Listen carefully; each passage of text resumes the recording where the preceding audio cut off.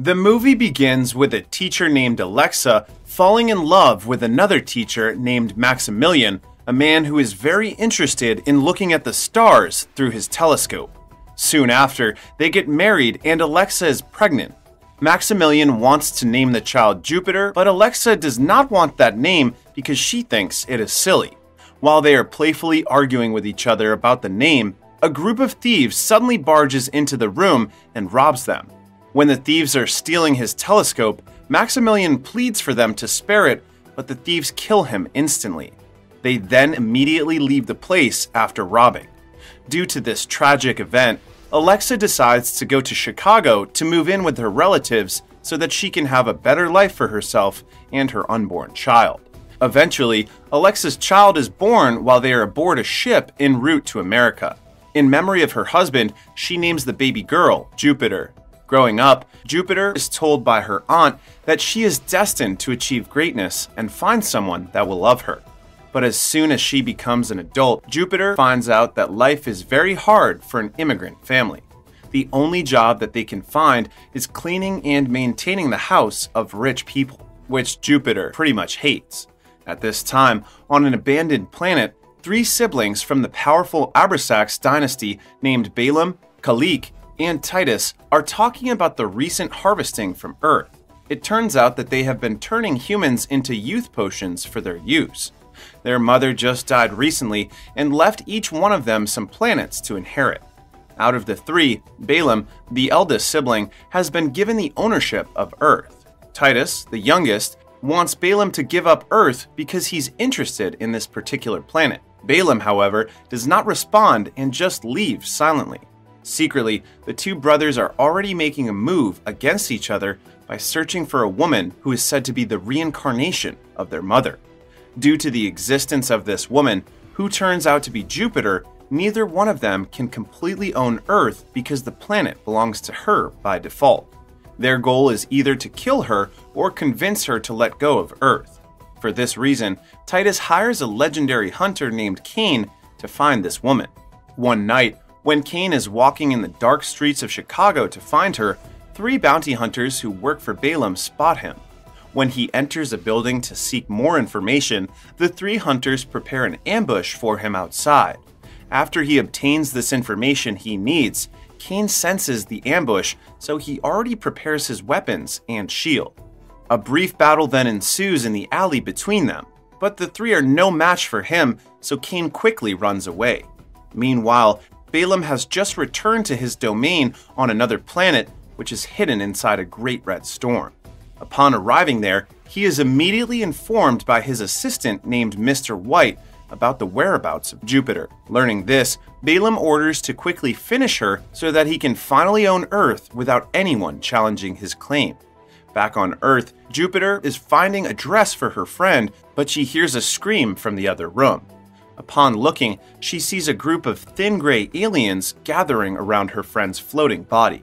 They then become confused because this woman seems not the one they are looking for. While this happens, Jupiter takes a picture, but her phone suddenly rings.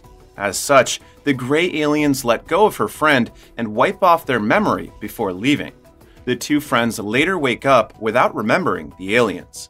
Later that night, Jupiter eats with Alexa, her aunt, and her cousin, Vasily, who assigns the work for all of them. She asks Vasily for some money to buy the telescope that she wants for a long time. However, Vasily tells her to be smart and save her money instead. Out of no choice, she turns to another cousin, Vladdy, who secretly offers her to sell her egg cells to earn money. The following day, Jupiter goes to the fertility clinic to execute this plan. While nervously waiting for the operation, she notices the picture of aliens that she has in her phone. But she cannot recall ever taking this picture, which confuses her. Before she can rationalize it, the nurse calls her name for the operation to remove her egg cells. However, it turns out that the doctors and nurses are actually aliens in disguise under Balaam's command. After matching Jupiter's gene, the aliens confirm her identity and proceed to tie her up and attempt to kill her. But this attempt is thwarted by the sudden arrival of Cain, who immediately defeats the thin gray aliens one by one. He then rescues Jupiter, who has lost consciousness.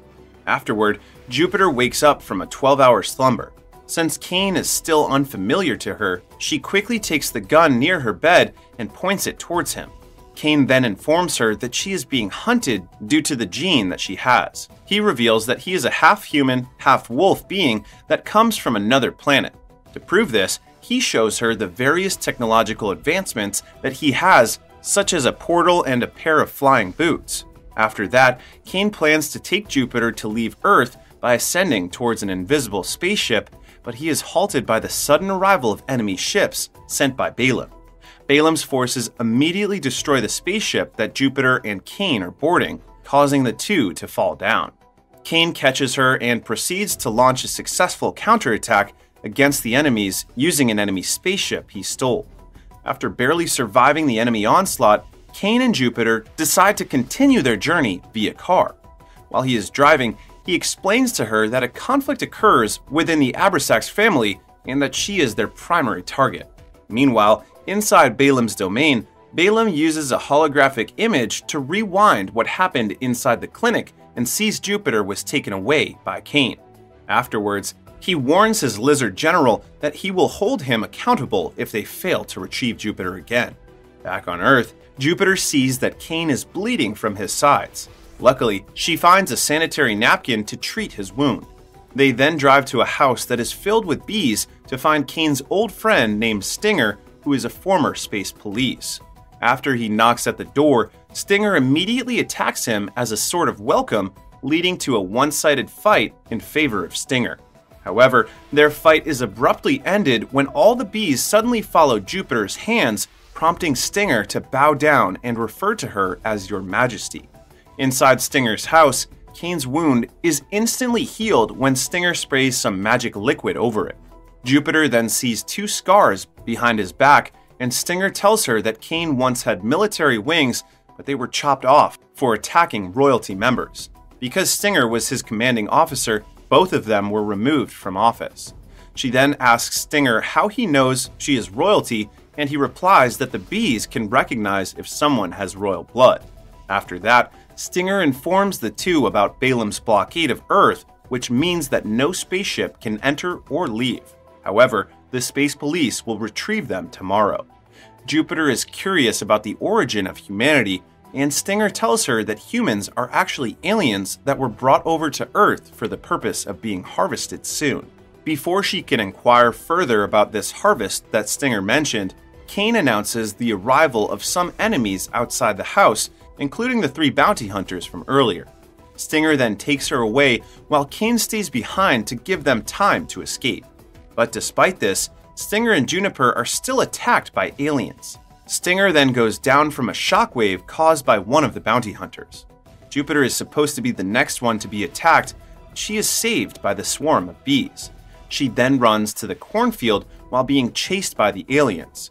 There, she encounters a bounty hunter who immediately blasts her with a shockwave, making her fall unconscious. When Jupiter is about to be killed, 2 bounty hunters suddenly betray and immediately kill other hunters. As the traitors are taking Jupiter away in their spaceship, Cain manages to catch up with the ship undetected. The spaceship then goes to a planet owned by Kalik, the middle child in Abrasax's siblings. Before he can be seen, Cain moves to a roof to observe what is happening from afar. It is revealed that the 2 bounty hunters are secretly working for Kalik. That night, Jupiter wakes up and finds that she is wearing a new elegant dress in an unfamiliar house. Kalik then greets her and informs her that she is actually a reincarnation of the Abrasax mother. She explains that the gene extracted from humans is important to them because it makes their lives longer.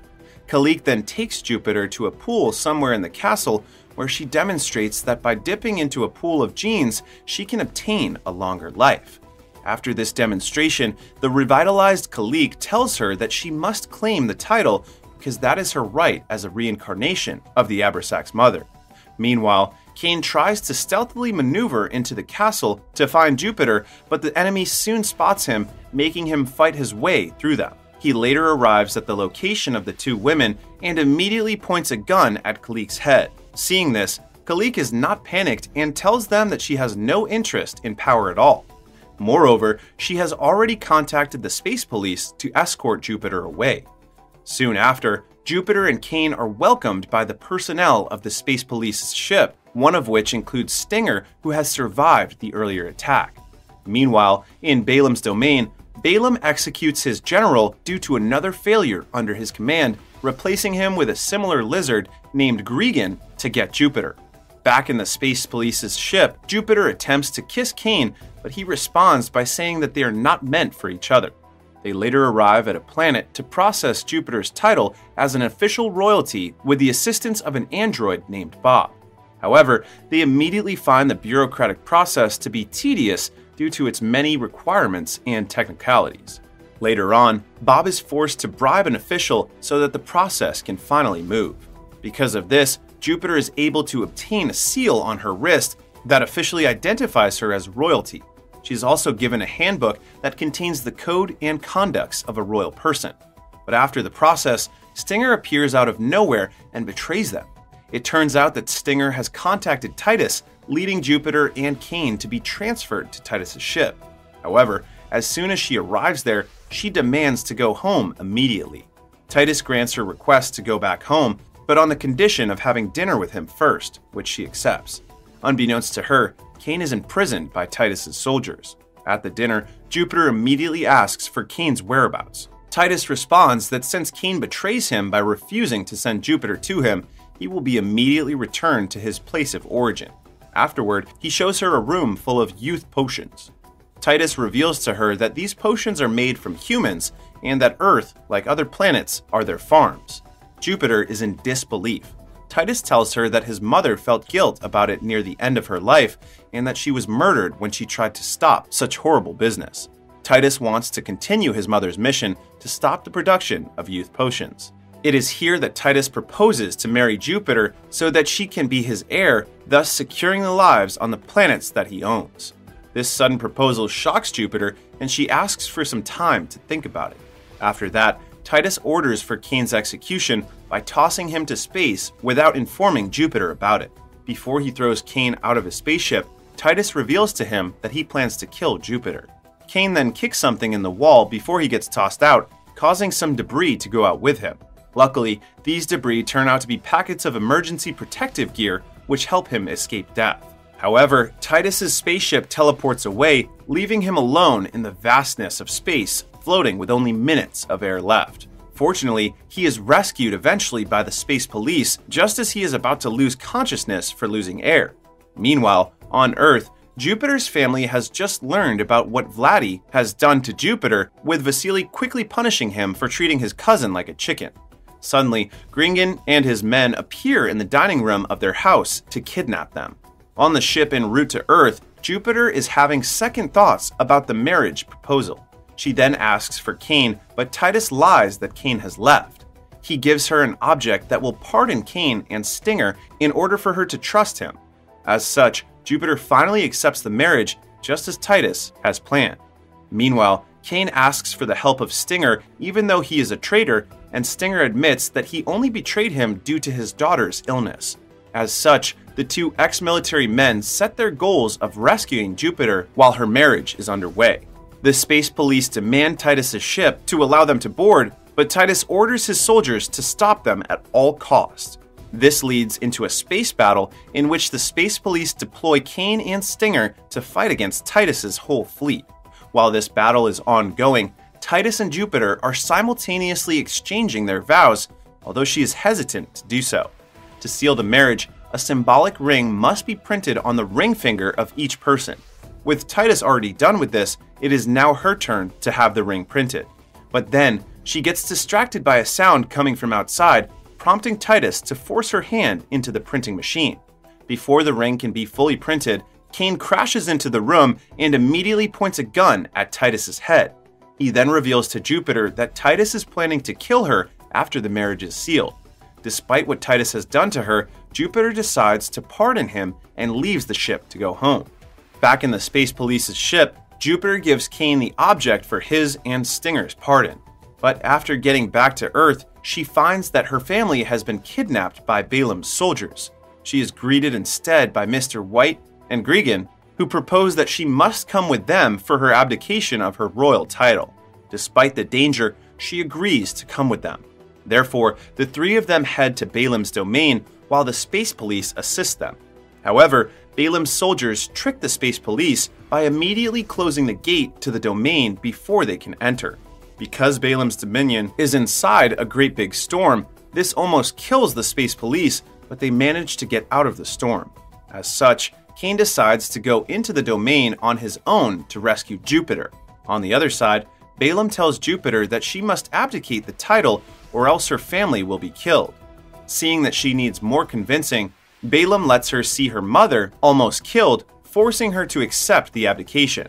However, she begins to have doubts about continuing the process because Earth will soon be harvested by Balam anyway. For this reason, she refuses to give up the abdication, which angers Balam. This is interrupted by the sudden entry of Mr. White, who informs him of Cain's entrance.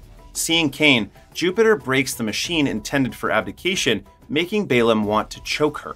Luckily, she is rescued by Cain, who retrieves her from below by using his portal. He then shields her away from the enemies. At the heat of the moment, Jupiter kisses him for good luck. He then attacks Balam's soldiers while Jupiter moves her family away from harm. But they don't know that Balam is hiding from them, and he decides to kill Jupiter with his own hands. He immediately attacks the distracted Jupiter, but she retaliates by firing a gun at his legs. Due to Cain's entrance earlier, the domain is slowly getting destroyed, providing the space police an opportunity to enter. The domain's deterioration has caused debris to fall down to the ground, opening a hole where Jupiter and Balam fall down. They then manage to hold on to some railings. Wanting to avoid Balam, Jupiter leaves him behind to search for a way to escape.